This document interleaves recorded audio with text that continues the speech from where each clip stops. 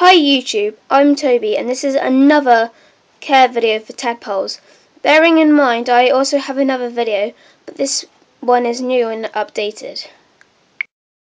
Also, please bear in mind that this video is only for common garden frogs of the UK, not for leopard, bull, fire-bellied or poison dart frogs and toads. And please remember that you cannot keep froglets that you've raised and must go back into the pond that you took them from.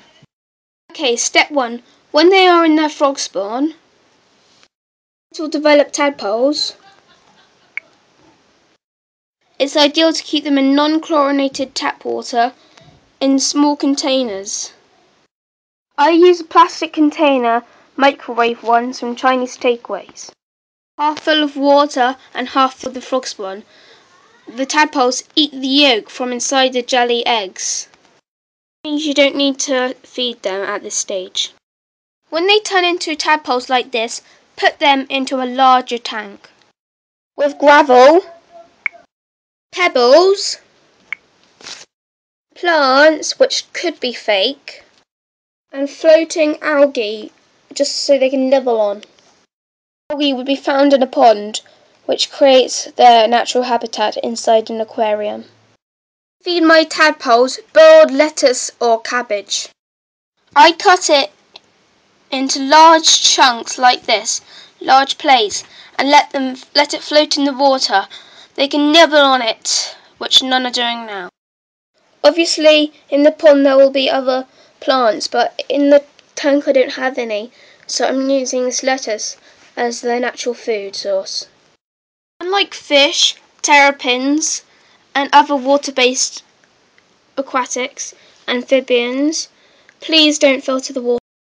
Filtering the water can be very harmful.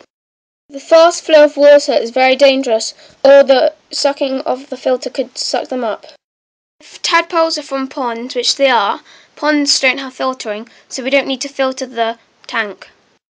And also, unlike tropical saltwater fish, they do not need heatering.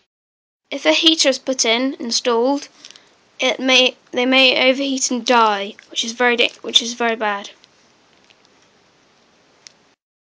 As well as there not being any heating in a pond, they also don't clean ponds, so don't do water changes or anything. At the bottom you can see lots of green stuff. This is poo from where they've been eating the lettuce or the cabbage. It'll be green to represent what they've been eating, but the tadpoles themselves are black. Remember, as soon as your tadpoles go into froglets and seem ready to go into the wild, put them back carefully. Do not keep any, otherwise they will die of being in captivity. Thanks so much for watching this video. I'm Toby. Please subscribe, like, comment, ask any questions. Hope you enjoy caring for tadpoles.